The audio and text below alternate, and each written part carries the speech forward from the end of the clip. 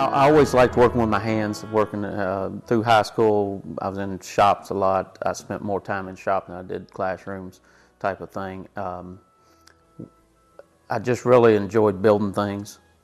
Built some furniture, did some things like that, and then got into building my own homes.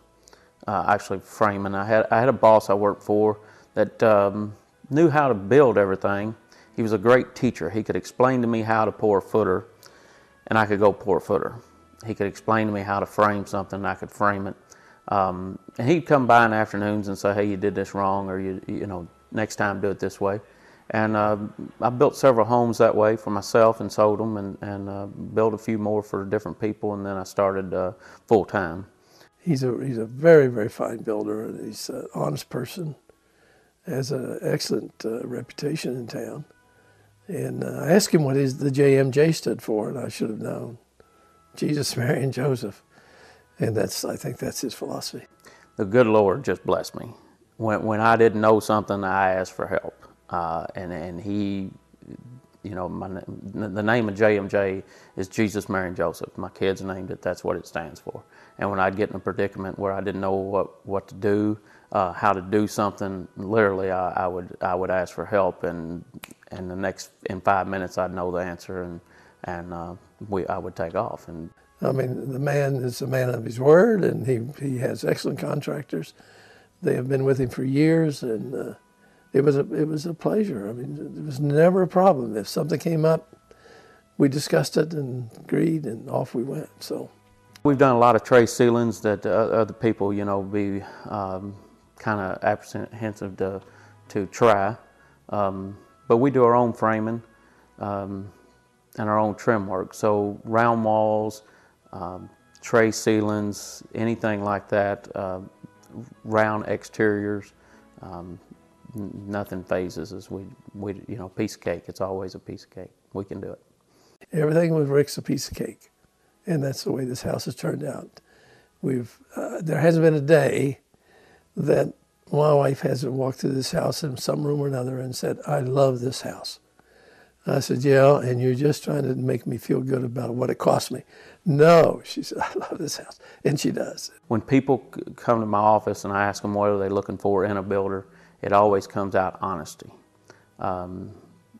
Honesty, craftsmanship, try to treat people fair, treat people the way they want to be treated, and do anything they want. I don't try to talk them into something that I want.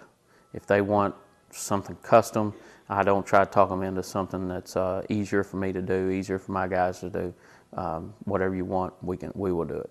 Margaret basically designed the house, and of course that was just with rough drawings, and you know, she put it on graph paper and had it figured out.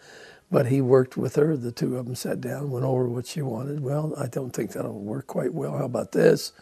And you know, and he found how to put things in the house that we wanted. And most of the time, clients come to me with pictures out of magazines that they like, and the more pictures, the better. It helps paint that picture in my head, what we're building, what they're looking for in a home. But they give me pictures of like bathrooms they like, kitchens they like, different areas, outside kitchens, grill areas, which is very important today. And my job is to put it together. We've won 5 design awards from the state in the last 5 years, ever since we started, putting them in the statewide contest with the Home Builder Association. And putting it together is the fun part. That's what I do more than driving the nails now. Anything was never a problem.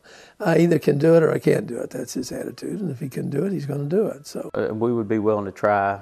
I mean, if I can't do it, I would say, no, that's impossible to do. You know, I can't, you know, we can't do it, or I don't know how. But 9 out of 10 times, yes, we will do anything and make it look good. It's where the ceilings are 10 foot, and you step up a foot. You come in, you step up a foot, you come in another 12 inches and step up another foot, and it's oval. It looks like an oval racetrack. I did that in a house 7 years ago, 8 years ago, and we put wood crown up in it. And I had to end up cutting small pieces of wood crown to go around it, because you cannot bend wood crown like that. and it took a while. You know, I cut for 12 straight hours to get it up there, and then we had to sand for several days to get it looking right. You know. And the end result? Looked fantastic. The lady said it looked like the Titanic. She was walking into the Titanic. That was her comment on it, you know, when she bought the house.